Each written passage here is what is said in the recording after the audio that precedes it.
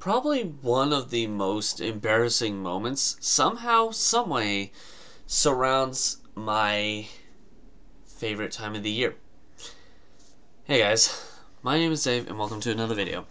So, strangely enough, one of the things that I haven't talked about yet, somehow, is my most embarrassing moment. Or at least for the time it happened.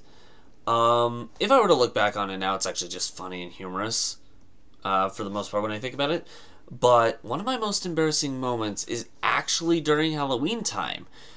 This was years ago. I don't actually remember how old I was when... I think I was like 10, maybe. It was so long ago that I personally cannot say the exact age I was. During the time, my dad was actually taking me to a place called the Haunted Forest. I think it was located in Mesa, Arizona. Think.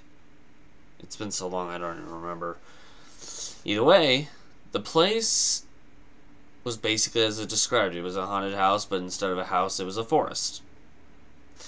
One of the characters that showed up in this area was a guy with a mask and a chainsaw. You know, kind of like Texas Chainsaw Massacre. Except, you know, he can't kill you. He can only come near you. Can't touch the customers. Kind of a legal thing. Either way around. This guy actually came up to both of us, and this is the weird thing is, when this happened, I actually couldn't remember off the bat that it happened, but once I actually flashed to it, this embarrassed me. But what had happened was that the guy came up to me, and I just booted my way to the other side of, like, I think it was like this long pathway, straight and narrow pathway. Do I remember directly how it happened or what? No, not really. I don't remember how it happened. I don't know. Remember, like, and I don't remember many details from this. I mean, it was like, what, 14 to 16 years ago when this happened. That I can confirm for sure. But, like, as of the making of this video, which is, I don't know. But either way around, one thing I can confirm for certain is that that did, in the long run, kind of make me hide for a while. I denied it a lot of the time, even, like, once I realized what had actually happened. Because at the time, I was kind of, like, too out of it to be able to realize what was going on. And it took me a while to realize it. Like, not just a few minutes while, like, a long while. I had to be given a couple of reminders of it, and then finally, at some point, I actually did realize it.